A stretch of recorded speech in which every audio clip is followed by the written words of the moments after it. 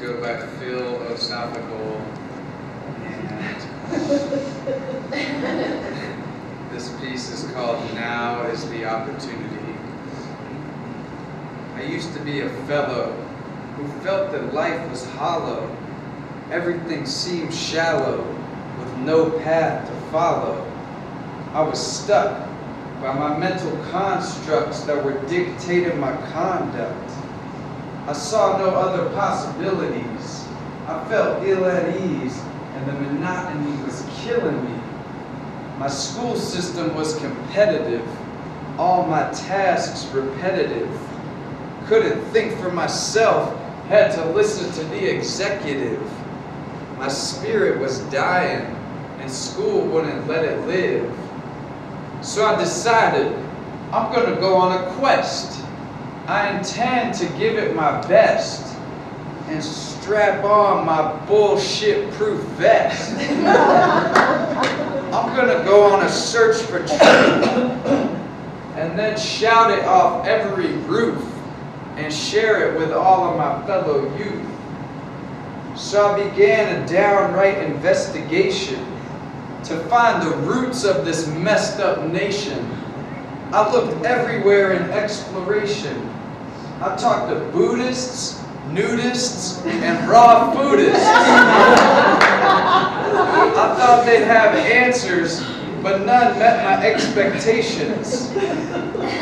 I sat in sweat lodges, garages, and sessions of meditation, systems theory, shamanism, and solar demonstrations.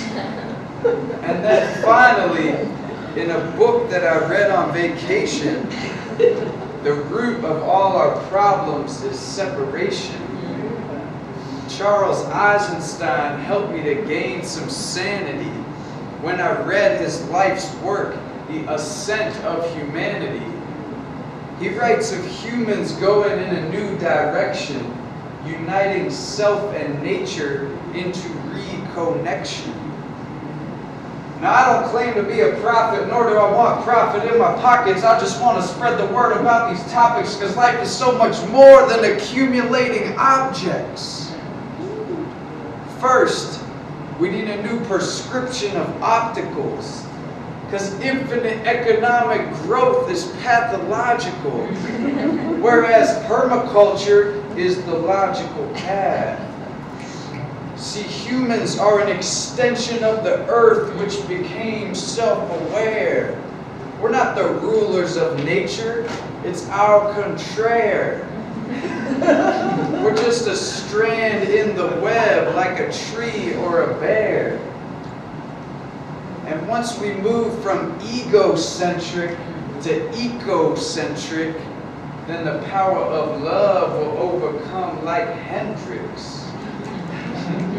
See, our potential is excellent, but we've been trained and tamed like a circus elephant. And so we live half lives like a decaying element. I call it going through the motion sickness. But the sickness can be cured with the quickness. If you tap into the mental witness, observe your mind like a litmus, discarding old patterns to gain some mental fitness. So that we can recognize that the world isn't mechanized, it's really just our Western minds. And maybe what we perceive is mostly what we believe. And kids do hear Santa Claus on Christmas Eve. And I believe in the miracle land of Zion. That is why I'm lyrically amplifying and seeding gift culture like a spherical dandelion. And as more people leave the cave in Plato's allegory, we'll see that this big change is participatory, and we're the actors in this epic story. Look, beauty is all around. The sky starts an inch off the ground. And when you're found in the here and now, without your mind making a sound, that is what they call profound. And so the message emerging from my vocals is to try on a new pair of bifocals and actually say hi to the locals. Happy Tuesday. Because nothing supersedes the power of community. Now is the opportunity, so plant some super seeds and empower unity.